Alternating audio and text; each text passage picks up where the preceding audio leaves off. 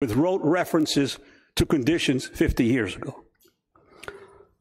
I don't claim to have all the answers, only that we must work harder than ever to find solutions, and that we must never forget to ask what class interest is served by any solution. My observations tonight are not meant to needlessly cast fault on anyone, only to emphasize that the crucial test of our ideas and actions, no matter how high-sounding the words, comes in the crucible of popular struggle, especially if that struggle requires confrontation with the very institutions to which you belong or that employ you. That is how it was more than 50 years ago when I first became a young lord. And judging by the widespread youth rebellions across the nation, the Black Lives Matter, immigrant rights, and climate change movements, that is how it will continue to be in the future.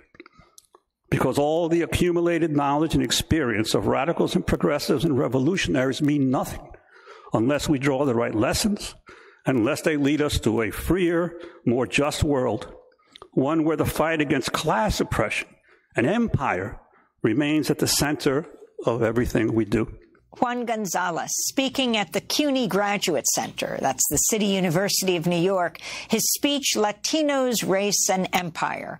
You can watch the full speech, actually the trilogy of speeches, all three of his farewell speeches, at democracynow.org.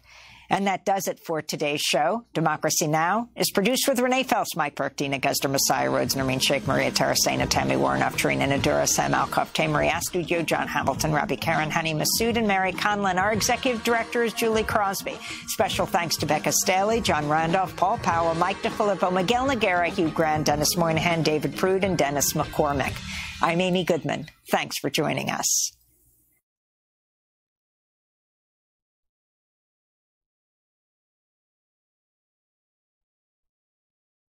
Happened. There was a sudden jolt and our submarine crashed on the seafloor. We were in total darkness. That's Dr. Dejana Figueroa, a marine biologist and STEM teacher, talking about a deep sea dive she'll never forget. It's funny, when I was a kid, I was afraid of the ocean, and there I was, 2 miles below the surface. But as a scientist, you prepare for that. Using our training and a little creativity, we fixed the sub and finished our experiments. The dive was just too important. Every dive gives us glimpses at things few people ever get to see. Glowing creatures, fiery undersea volcanoes. When we got back to the surface, I kissed the ground and called my mom, of course. But you know what? I wouldn't trade that dive for anything. Dr. Figueroa uses her passion for STEM to discover new things and make the world a better place. She can STEM, so can you. Check out She Can STEM for more stories and inspiration. Tune in 91.3 FM WBNY, Mondays, 6 p.m. for Mental Health Versus, where Carl Shalahorn mashes up music and mental health in a way you've never heard before. Carl dives into topics such as trauma, depression, and anxiety with compelling guests and captivating music. Mental Health Versus, a show both entertaining and informative. Check out Mental Health Versus, Mondays at 6 p.m. on 91.3 FM WBNY.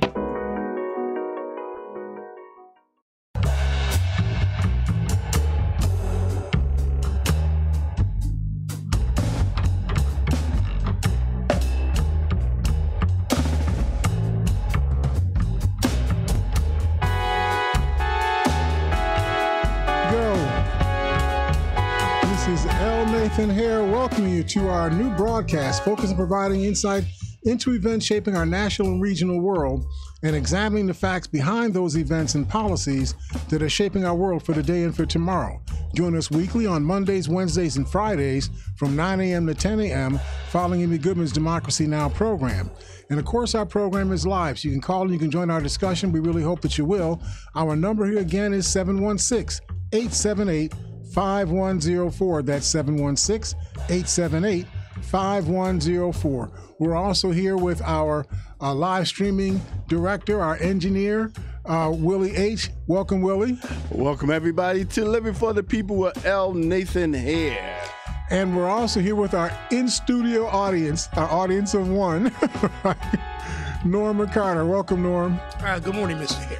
Norm helps us to sort of gather in the broad perspective, of the citizens as a whole. And hopefully you all hear what all of us are saying, and you contribute to the conversation. You help us to see things from different perspectives. The one thing that we have learned in our lives is that no matter how you understand a fact, the truth is you perceive that fact from where you sit. Right. Everybody else perceives a fact from where they sit. Right. If you want a balanced view of how to understand that fact, you need to talk to other people who are sitting in other places, hear how they view the fact, look at how you view the fact, see what the real substance is behind both views, and then come to a reasoned understanding about what really is going on, what you really need to be reacting to. Before I get too far into the program, I want to remind us or inform us that the Concerned Citizens Following the Dream Committee, which is coordinated by Sister Bessie Patterson, she's been doing this Martin Luther King birthday celebration. I think it's 22 years now. She's been doing this for almost forever. And the celebration is going to take place a week from Sunday on January 15th.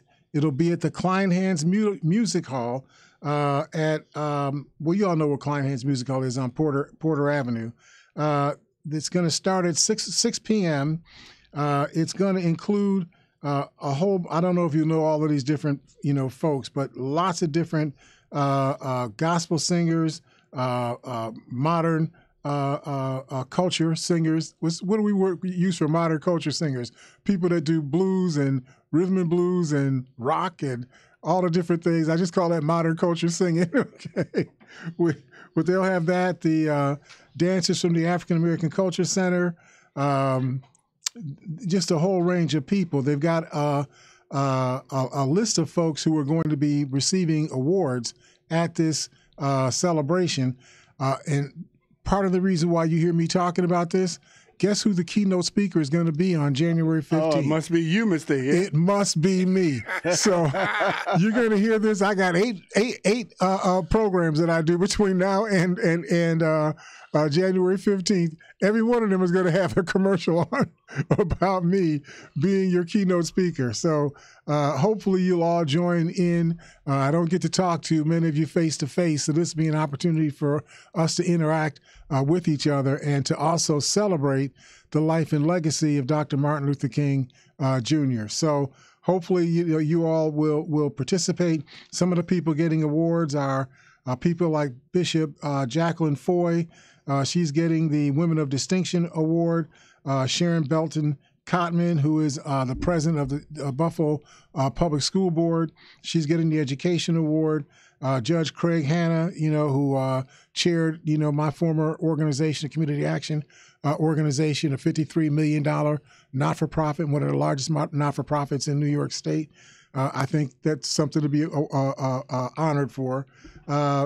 Tommy Reed, Reverend, who is now Bishop. I know Tommy Reed. Right, Bishop Tommy Reed now. He gets the Humanitarian Award. I know you all know Lenny Lane, the Fathers Program. Fathers, yep. Right, Nice. He's getting the Community Award. Reverend Bishop Robert L. Sanders, Nice. Refuge Temple, right? He's getting the Interfaith Award. All right. Jomo Okono, you all know him. He's been a strong Africanist, leading the Juneteenth celebration, the Kwanzaa celebration every year. So he's getting the Community Service Award, Diversity Award. Oswaldo Mestre, who's been... Yeah, I know. I know Oz, yeah. Right, City Hall. He's a good brother. Right, he does that community service, thing. If you have a problem and you can't figure out who to call, you call Oswaldo, who I call him Oz. I call him the Ghostbusters, right? I call him Oz. You call Oz the Ghostbuster up, and say, there's trash that's been piling up in my driveway. Yeah. I don't have any way to get rid of it. Can somebody come and get it? And then good man, I like him. But of course, Oz will ask, why do they pick up the trash on trash day? And they're going to say, I don't know. It's been 2 weeks or 3 weeks.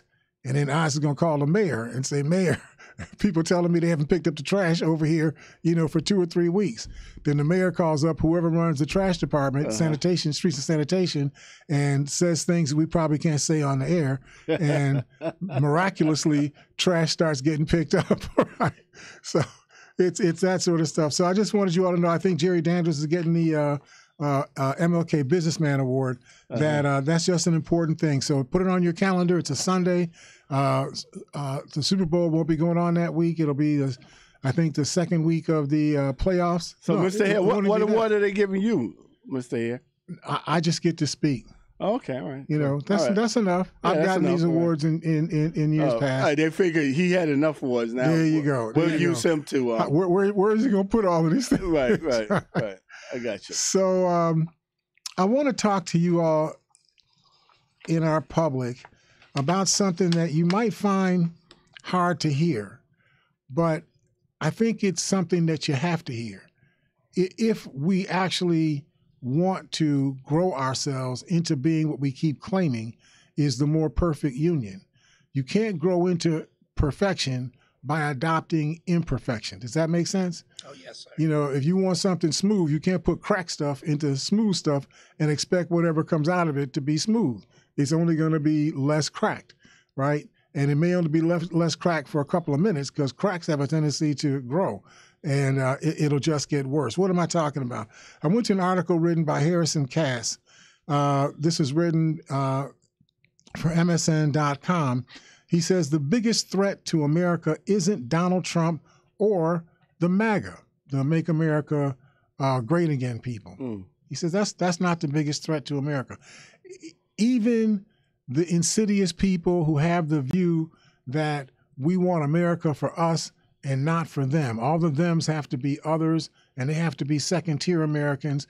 We only want America to work democratically for the us's.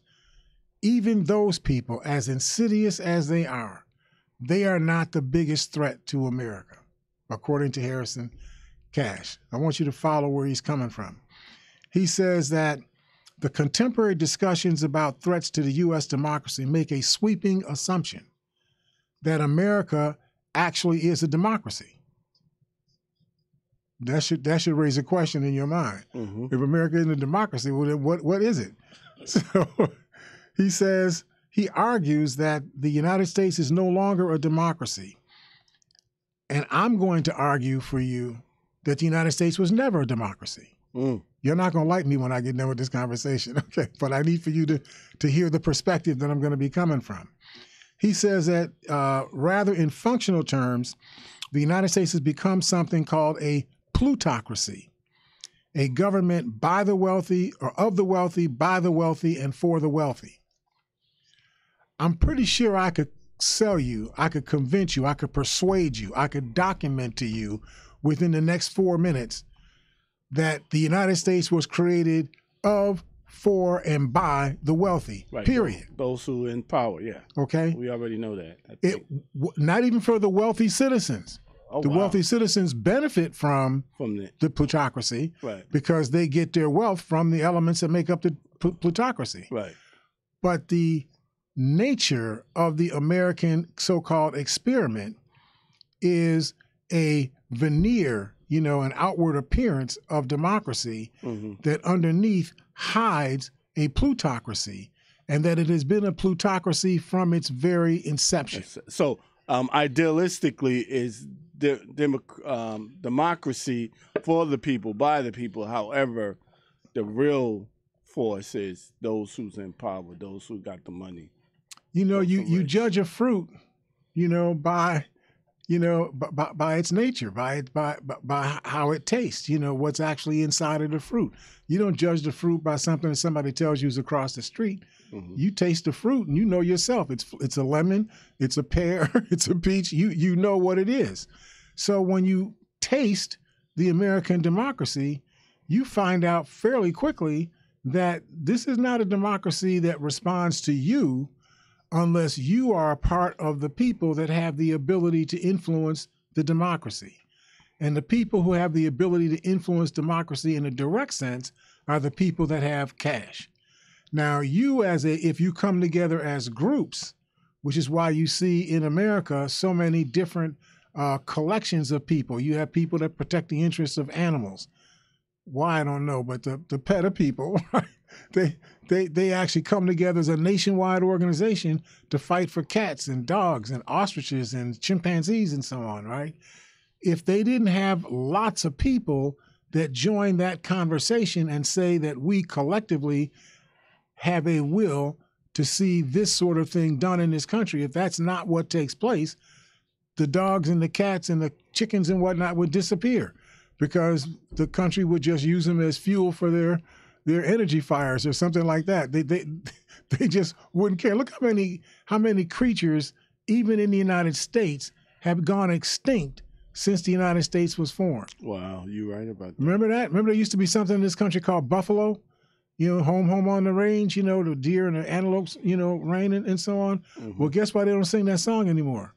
Because the deer and the antelopes ain't there anymore. They're gone, right? I mean, there are a few deer left. There's no buffaloes left, right? Because they capitalist economy exploited these resources to extinction. Not just exploit the resources, they exploited them to extinction, okay? So I want to help us understand, over its existence, the United States has established forms and norms projecting a one-man, one-vote majoritarian democracy. So it looks like a democracy in which certain rights are enshrined in the Constitution, right? We have the Bill of Rights and other rights that are spelled out in the Constitution and the amendments to the Constitution, and they actually state rights for the people that once those rights have been enshrined, have been adopted by the nation, the 14th Amendment says that you can neither make nor enforce any law that would abridge any right that any individual has, not any right, any privilege or immunity that an individual has under this Constitution. That means once you have that right, it can't be taken away. That's what you believed. Mm-hmm. You were taught that in school. When I talk about this stuff, you all repeat what I say before I say it because you know the words. You were raised in these words. But you were raised in a false construct. Because if that was true, then the Dobbs versus whoever it was, in the Supreme Court case that just reversed Roe versus Wade, that case would not have gone that way. How could it possibly be that a woman has a right to govern her own body in 1973 and suddenly in 2022, she no longer has that right? Isn't that taking away a right that somebody already has? Yeah. So once you start down that road, and that wasn't the first time, it used to be that free speech was the speech of human beings. You all know what human beings are, right? Yeah. We got to keep up. We're okay. So human beings used to be the only possessors of free speech. But in the Citizens United case in 2010, the John Roberts Chief Justice-led Supreme Court ruled that money is speech. Let me see if I can make this sense to you. This society is actually has a script that has been bought into by the vast majority of American people who think that this is not a society of the haves and the have-nots. 58% of Americans in a recent poll, 2019, felt that American society was not a society of the haves and the have-nots. Now, I don't know who they're talking about. Maybe it's just because I've been raised as an African person. I've always known that the society was a society of haves and have-nots. I didn't know there were any people who thought that the society was not one of the haves and the have-nots. But according to Emily Gushkin, writing for the Washington Post in April of 2019, she says that Americans are largely sold on the idea that the American democracy is fair and that their individual roles within the democracy are not structurally limited. Now, I know that that's not true, okay? But that's what people believe. Because if the things that are unfair are not happening to you, it's easy for you to think that things are fair. Right. You don't understand fairness. You don't have that feel for what unfairness is until you experience it, until you find out, oh, my vote doesn't count. Oh, I can't register to vote. Oh, I used to have a polling place, over at, on Donaldson Street, but it's not there anymore. It's not until those things start happening to you that it begins to register in your brain that this is not a fair game, that the game is weighted so that some people have more weight than others, even though they're one individual. She goes on to say the Constitution with its Bill of Rights mitigates against the majoritarian democracy because it establishes individual rights that cannot be taken away even by a majority vote of the electorate. That's what we've been raised on. That's what makes us feel secure that no matter how powerful Dow Chemical is or how powerful, some Republican conglomerate is or some Democratic, conglomerate is, no matter how powerful they are, they can't extinguish my rights. I still have the right to vote, the right to speak, the right to my property, the right to due process and all the things that to practice my religion. All those things are still true. Well, they're kind of true. They're kind of true. Mm-hmm. You can practice being an evangelical Christian in the Southern Baptist, white, convention. If you're in the Black Baptist convention, so even though you're Baptist, but you're in the Black convention, your rights don't have the same texture. They don't have the same throw weight as the throw weight of the people in the white Southern Baptist Convention. Mr. Hill, we got a viewer from Facebook who basically says that was a great example of how we perceive truth and information. Way cool, man. Very cool, man. Thank you, brother. I appreciate you being in it with us because that's the only way we're going to get this changed is if we begin to release ourselves to see what is true rather than see what it is that we want to be true. Do you know what that means? See, you can want everybody to be right. If you're a child, you got parents. Mm-hmm. You want your parents to be married to each other and in the game for each other and therefore in the game for you. You don't want your parents to be out here doing the Saturday Night Drag thing, behind everybody's back and whatnot. So you want to believe. Now, you may see, your father's doing something he shouldn't be doing. You may see that, but you try to talk yourself into, no, Dad's really in the game for me. He's not trying to pull us apart. In 1789, the Constitution granted the states the power to define voting rights. That seems reasonable, right? I mean, the Constitution, we just created the federal government. So who was going to do the determination of who got the right to vote, what the process was to be able to run for office and so on? Who's going to do that? Well, they gave that to the various states and let them pull all of that stuff together. Sounds good. Mm-hmm. Generally, the states restricted the right, however, to vote. They restricted that right to tax-paying or property-owning white males. So this place that you say was born, the birthplace of democracy, the American experiment, the American exceptionalism, right? That's that thesis that you all have operated from for all these years. But I need for you to know that when the right to vote was finally established in the Constitution adopted in 1789, only white property-owning males could vote. They represented 6% of the American population. How can 6% of the people vote for the other 94% of the people, and you call this a majoritarian democracy? How can that possibly be? Correct. I get it now. 6%. Yeah. I'm trying to help us now, okay? So they established the plutocracy in 1789. Yeah. My pastor used to always say, how you begin almost always determines how you end.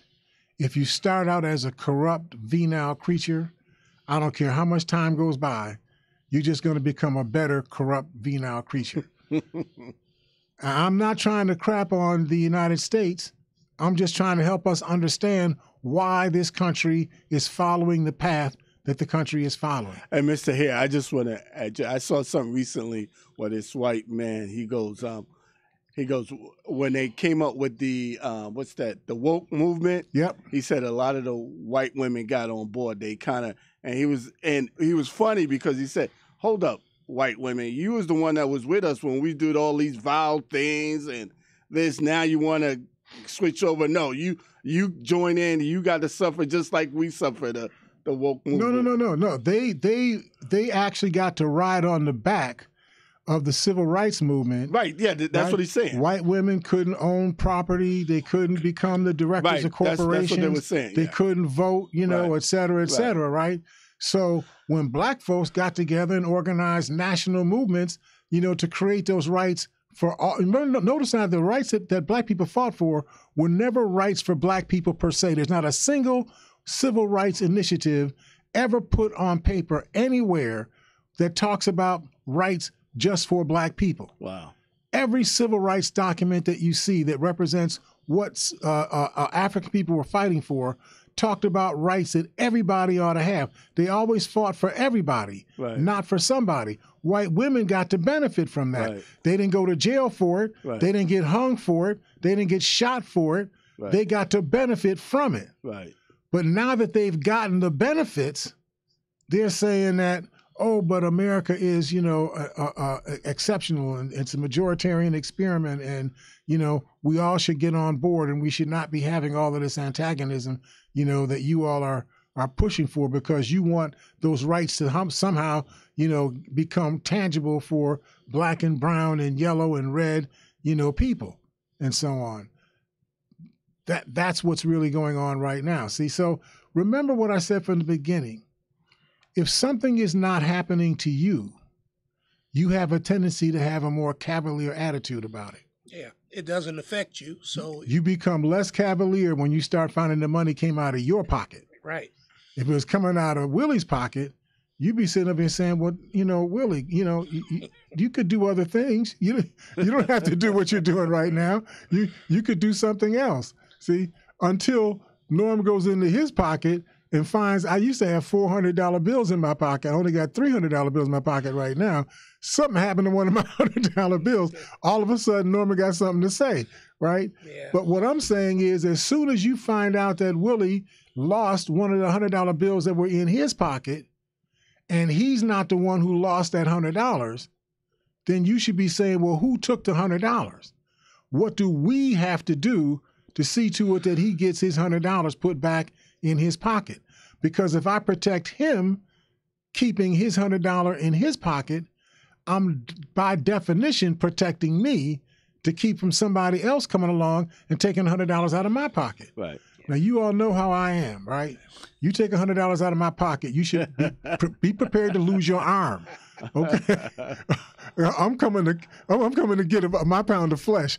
I'm not waiting on a court. Okay, I'm coming to get my pound of flesh. And this is true because Mr. Hare, if he feels like he's not getting $100 that you getting, he's gonna have a problem too. Absolutely, because it don't take much for me to understand what threatens me. Okay, if I see somebody trying to play you, I know good and well if I let them get away with it, they're going to try to play me too. So I might as well go ahead and fight this battle as soon as I know that the battle is joined. Let me join in right now. Why wait? So while the Founding Fathers viewed voting as a basic aspect of democracy, only white male property owners had the freedom to vote. Increasingly over time, the freedom to vote was gradually expanded to colonists or former colonists and states, not only to property owners, but to all white men. But even then, with all white men being able to vote whether they own property or not, they only represented 52% of the population. 42% of the population. So I'm talking about all the way up until 1865, from 1776 to 1865, for 90 years, America was a minority-ruled country, by definition. So it's understanding this helps you to understand what's inside of the sort of psychic DNA of America. Yeah. Being a being a democratic republic in which everybody had a right to vote and you had rights that were guaranteed to you in writing in the Constitution that protected you from the majority trying to oppress you by taking away your right to speech and property, et cetera, et cetera. For having that, you've been able to have that. I lost my train of thought here, but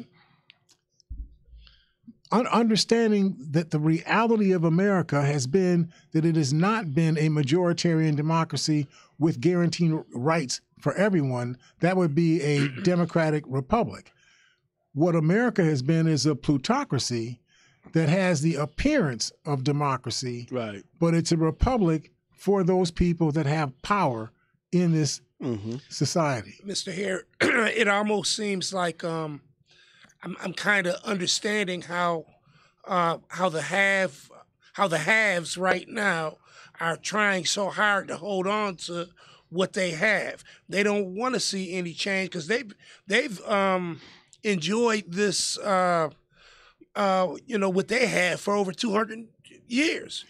Keep in mind that by 1850, 15 years before the end of the Civil War, 1850, America went from being not in a country at all, did not even exist, until 1776. It went from 1776 to 1850, literally a 76-year period.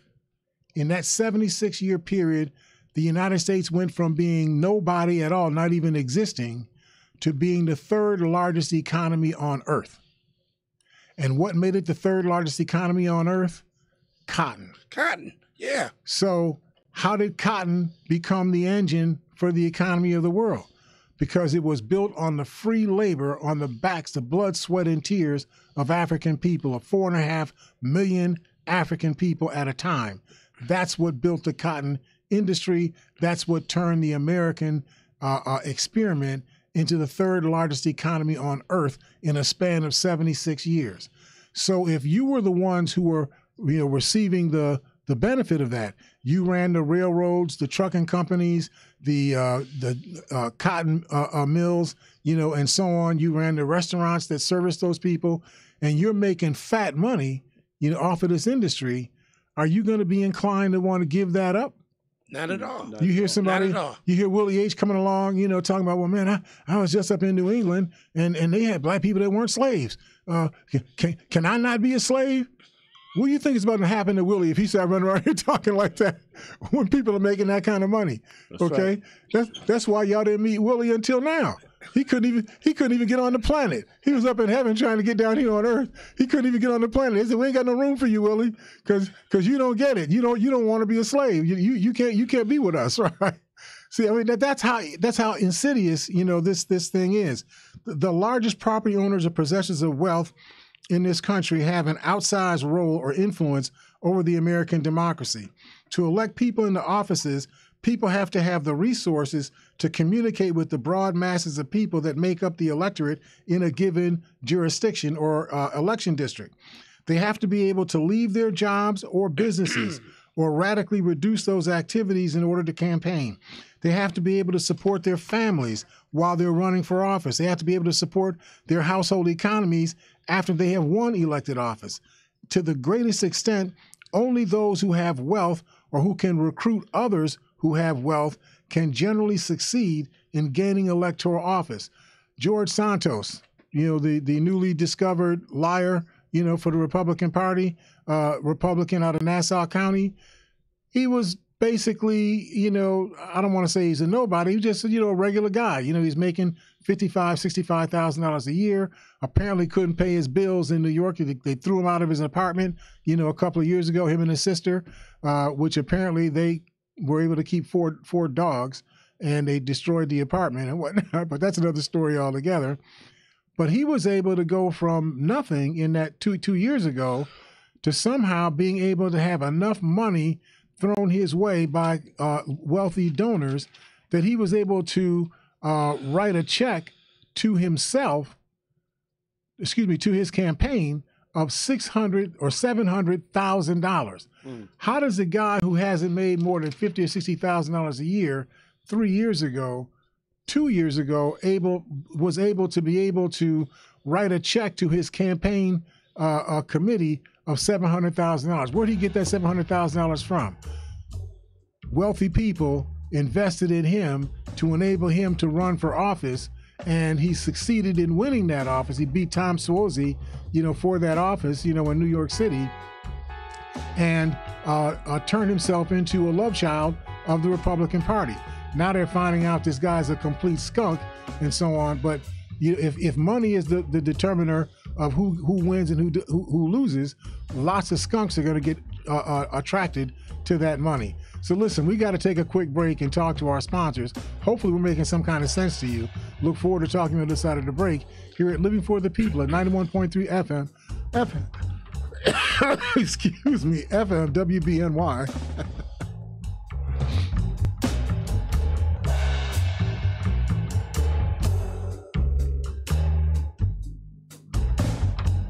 Some people won't give you the real talk on drugs, but it's time we know the facts.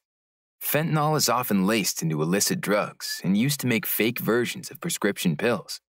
You can't see it, taste it, or smell it. Suppliers mix fentanyl into their products because it's potent and cheap, and the dealer might not even know. Keep yourself and others safe by knowing the real deal on fentanyl. Get the facts. Go to realdealonfentanyl.com. This message is brought to you by the Ad Council.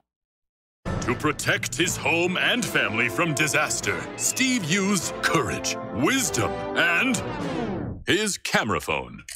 That should do it. Way to go, Steve! By simply taking digital pictures of his family's important documents, Steve can always have them stored safely online, no matter when disaster strikes. Learn other simple ways to protect your home and family before a natural disaster at ready.gov. That's ready.gov. A message from FEMA and the Ad Council. Tune in 91.3 FM WBNY Mondays 6 p.m. for Mental Health Versus, where Carl Shallahorn mashes up music and mental health in a way you've never heard before. Carl dives into topics such as trauma, depression, and anxiety with compelling guests and captivating music. Mental Health Versus, a show both entertaining and informative. Check out Mental Health Versus Mondays at 6 p.m. on 91.3 FM WBNY. All right, welcome back to Living for the People. This is L. Nathan Hare welcoming you again. We're talking about a concept, the idea that America is a democracy and that the democracy is being threatened by some of the decisions that have been made and practices that have been adopted in this country. And what I guess I'm trying to help us to understand is if you plant a seed from a cactus plant, that seed is not going to grow up into being a peach tree. It's going to grow up to be a cactus plant. If you see something is growing up to be a cactus plant, you know that it didn't come from a peach tree seed. It came from a cactus seed. When you look at America and you see that America is transforming openly into a plutocracy in which the fattest of the fat cats are able to rule over everybody else, the Cooks brothers, the Waltons, the Thiels, the Mark Zuckerbergs, all these super billion people are able to rule over the rest of us. And you ask yourself, how has this happened? What happened to our democracy? The seeds that you see, or the democracy, the fruit of the democracy that you see in front of you right now, that fruit came from the seed that was planted in 1776, in 1789. That seed shows you what really was planted. It was not a majoritarian, a democratic republic in the first place. It was always a plutocracy.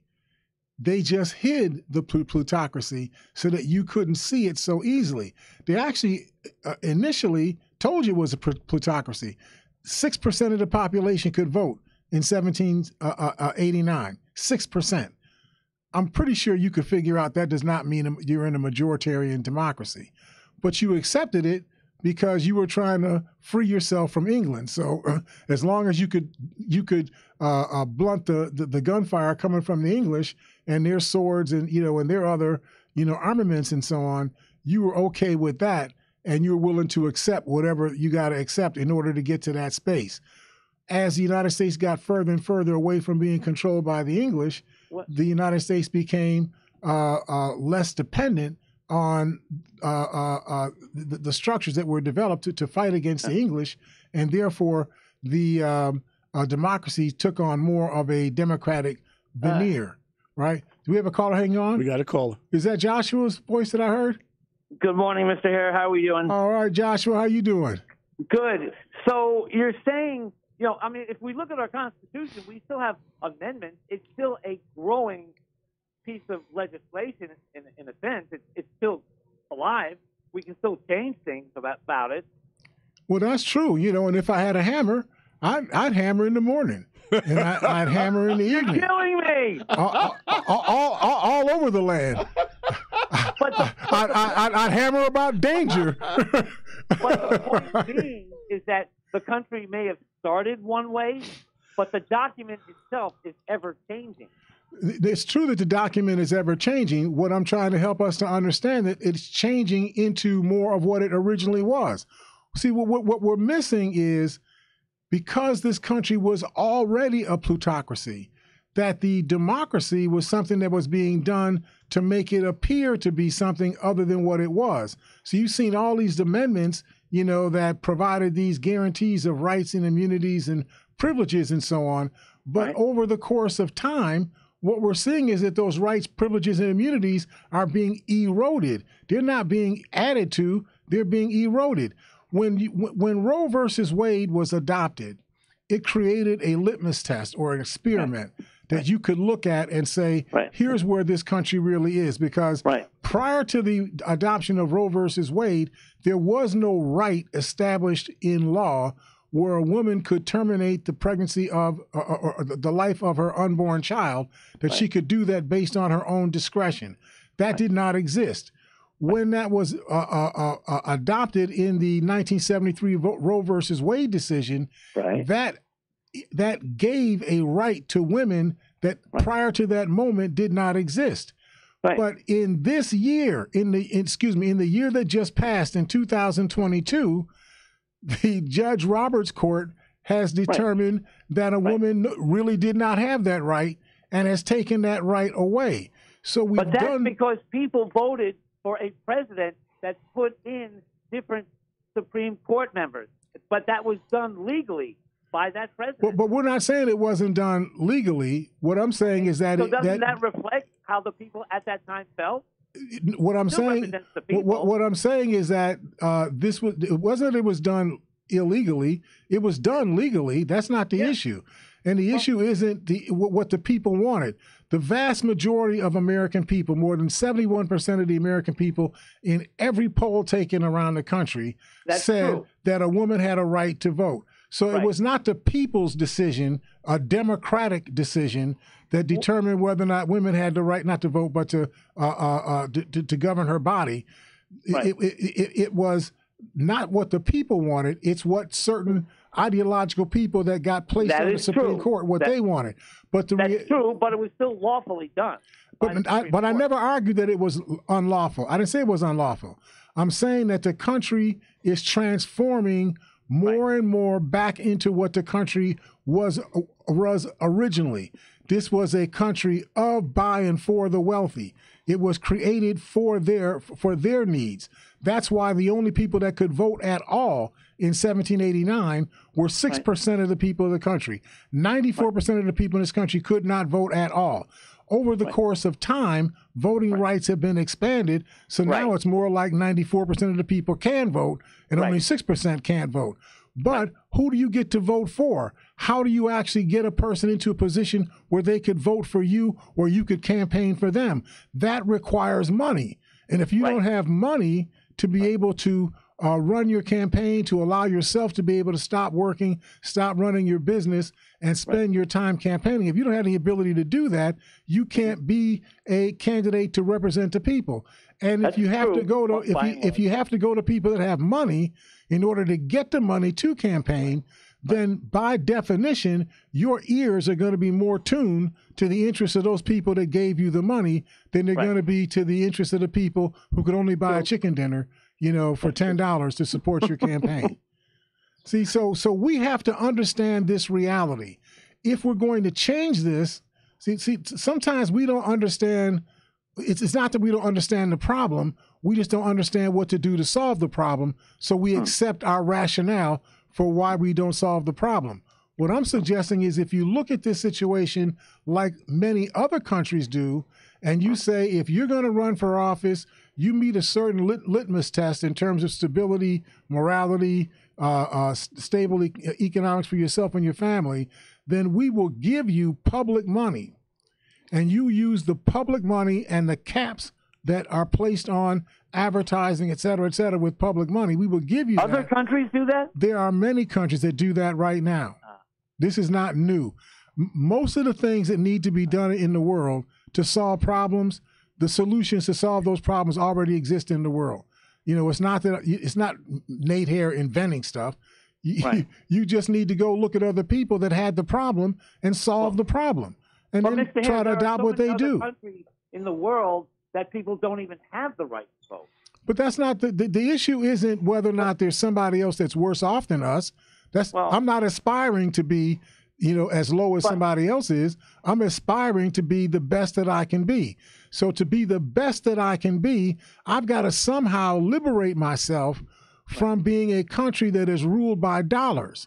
This country's Supreme Court, they should even take the word supreme off the name of this country, of this court.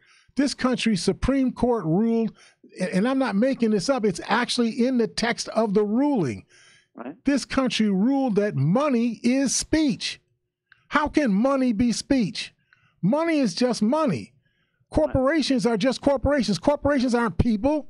But you had a president of the United States actually say to your face, in front of you, with a straight face, told you that corporations are people. Mitt Romney said that to you, and you didn't even respond.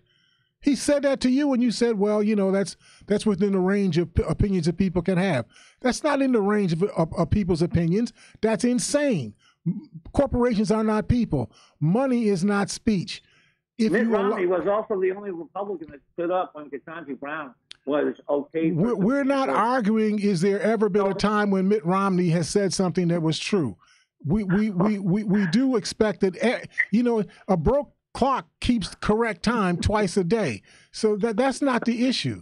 The issue is, we end up, having these arguments, we almost trivialize what it is that we're talking about. Mr. Hare, I would never do that. I'm just I'm looking at what you're saying, and I agree with what you're saying, but I'm also saying, hey, you know what? This country can make some successful changes as well. I'm not saying we're perfect. Lord knows we're not. I get that.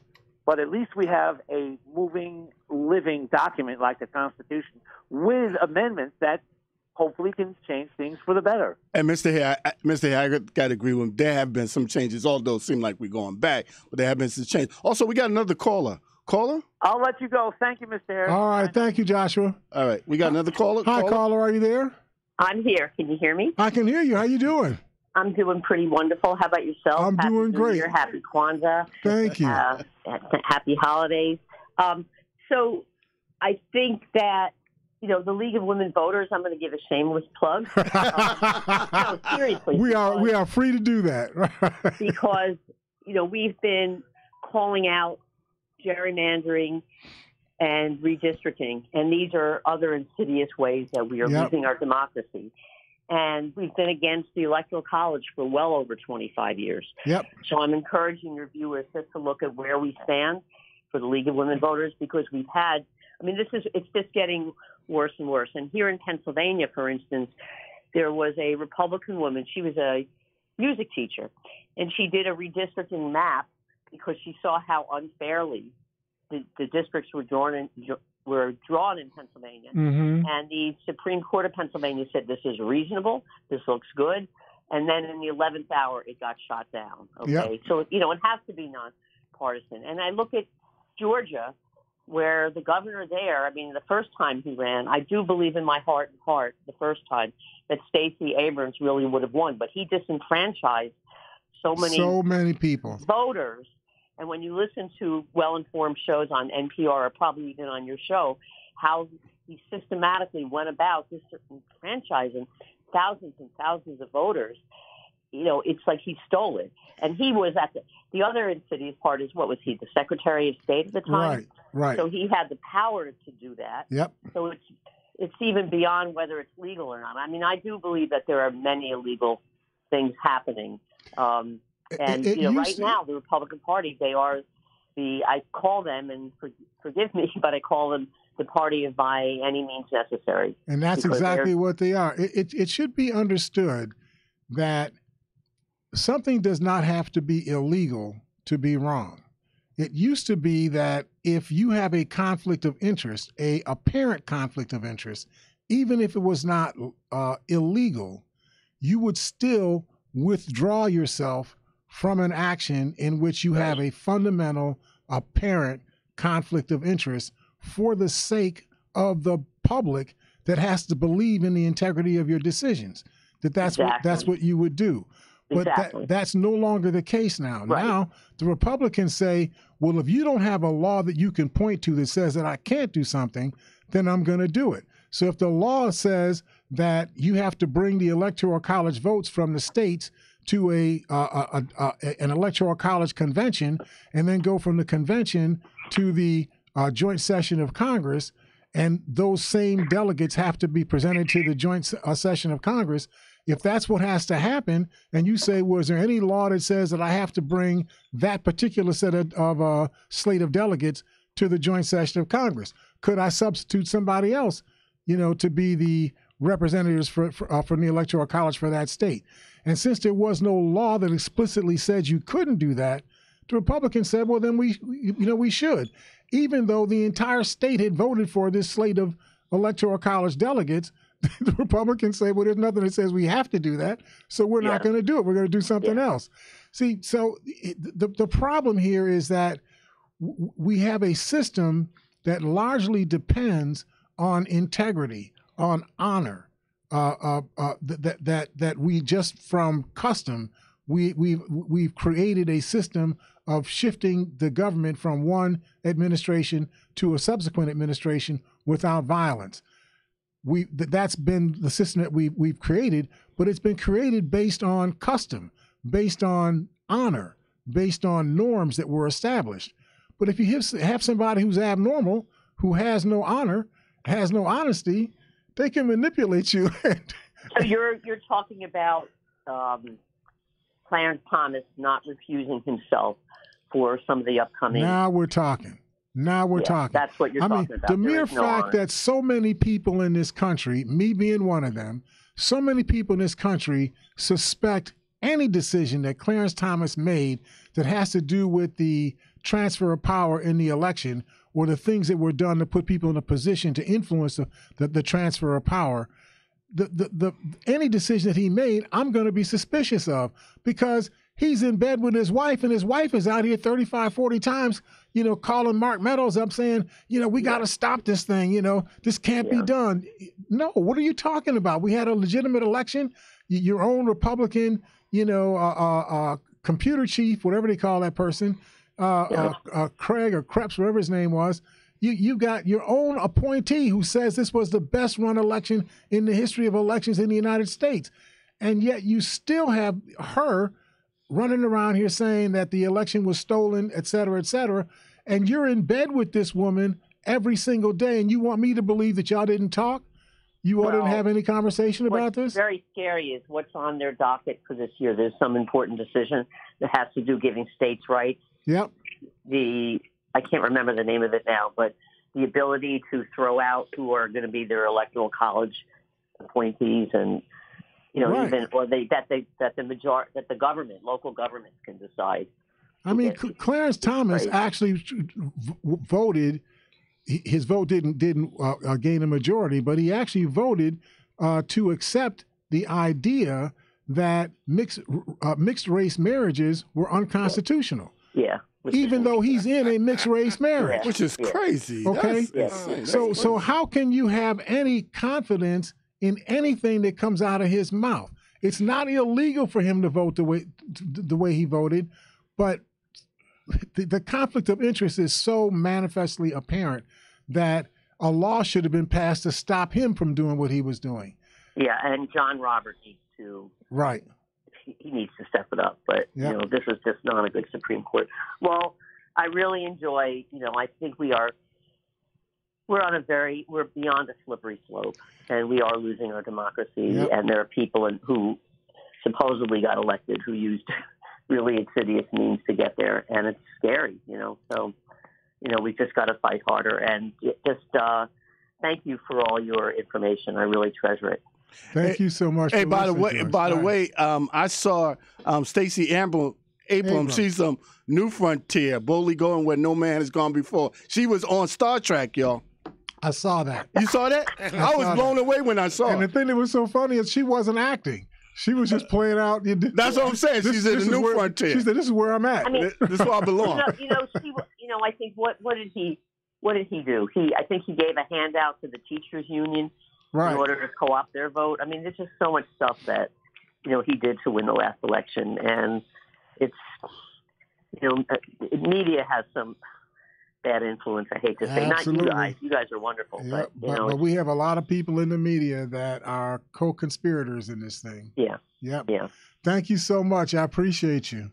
Thank you. Keep on shining, guys. All right. Bye-bye. Happy New Year. Okay. Bye. Happy New Year. Bye. So there are basically two tracks that this country is moving on. The first is the track of a majoritarian democracy with guaranteed rights, with voting and other rights protected by the Constitution, in which most, if not all, citizens can exercise those rights. We know that not everybody can exercise every right, so we're not arguing that issue. But most people in the current format of the country have rights that they can exercise. They can actually use the rights that belong to them.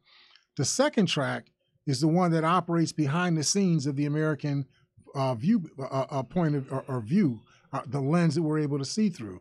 It's a plutocracy in which those individuals and corporate entities with wealth are able to exercise outsized influence over the governance of America.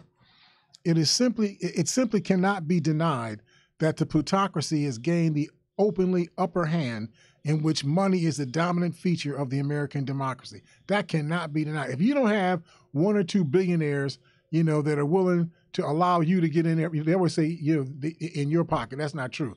That's one or two billionaires that will put you in their pocket. If you don't have a couple of those going on, you can't run for a national office at all. If you're running for a statewide office, you probably need somebody who's at least half a billionaire that's willing to allow you to live in their pocket, for you to have enough money for you to be able to run, these campaigns. And of course, the media lives off of advertising. We spent something like $2 billion on advertising alone.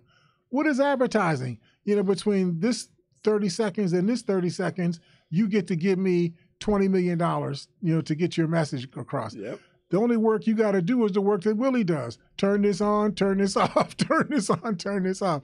Right? Am I making that up? You're right. You're right. So you're right on. Getting back to the roots of democracy, back to Cass Harrison's thought that generated this discussion. In a democracy, the masses broadly determine their future. In a democracy, as Joshua was saying, each individual has one vote, so to speak, meaning that each person has equal say and equal influence over their government. In the purest terms, the U.S. citizens still enjoy one vote per person. But in functional terms, the say or influence a U.S. citizen has over their government equates to their income level. And the result is that the interests reflected by the American people in poll after poll are neglected or ignored, while the interests of the wealthy individuals and corporations are continuously nourished. Has America strayed from democracy? Well, today, when working class or even middle class Americans have to compete with the affluent elites, they are not competing on a level playing field. According to Kishore Mahbubani, who wrote, "They have to run uphill to score goals. By contrast, the affluent elites run downhill as the playing field is tilted in their favor." Another journalist, Giridharadas, Anand Giridharadas, these names are hard to say, addressed the issue in his timely book, Winners Take All. Quoting him, he says, "A successful society is a progress machine." I think it's an important context. A successful society is a progress machine. It takes in the raw materials of innovation and produces broad human advancement. The American machine is broken. He says, when the fruits of change have fallen on the United States in recent decades, the very fortunate have basketed almost all of the fruits of change. He listed several examples. He says the income levels, feel this now, The income of the top 10% of Americans has doubled, more than doubled, since 1980. However, the income level of the top 1% of this country since 1990 has tripled over that time period. I'm not done. The income level of the top one thousandth of a percent, so 0.001%. The income level of that 1/1000th percent has increased 700%, sevenfold over the course of the last 30 years. The income for the bottom half of Americans, which are half of the country's entire population, has not moved 1 inch over the last 30 years. Wow. You need to understand what's happening in your country, okay? These familiar figures amount to 3.5 decades worth of wondrous, head-spinning change with zero impact on the average pay of 117 million Americans who have not seen a change in their pay at all. Wow.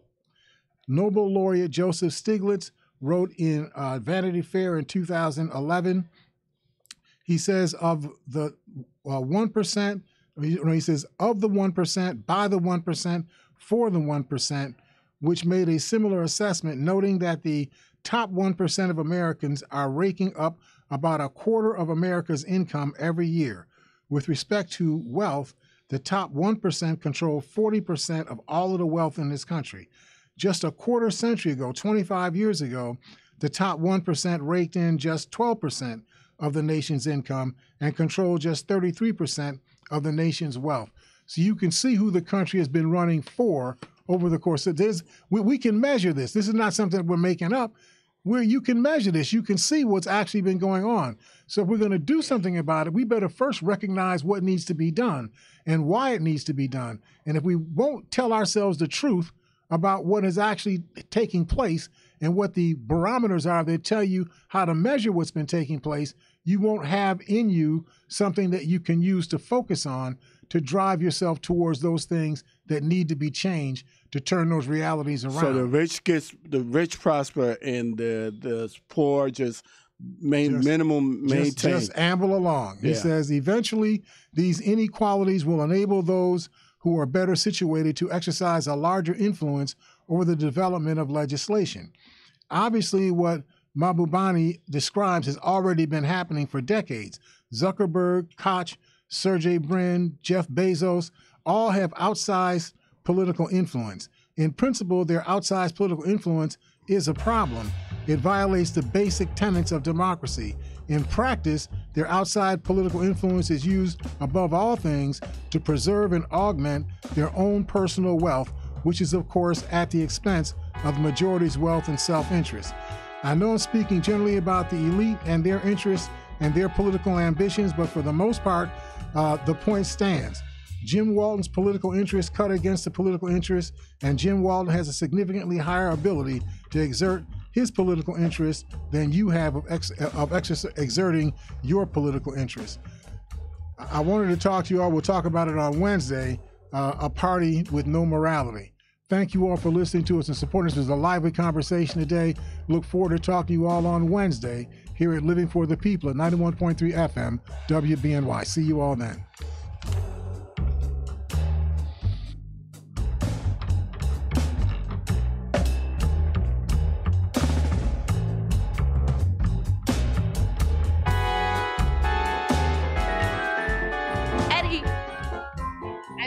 I saw the hair. Hi, do you want to be interviewed about the holidays? Hello, I love your pigtails. Never change. I love your hair as well. Hello. Do you want to be interviewed about the holidays? What holidays do you celebrate? Give me the mic first. What holidays do you celebrate?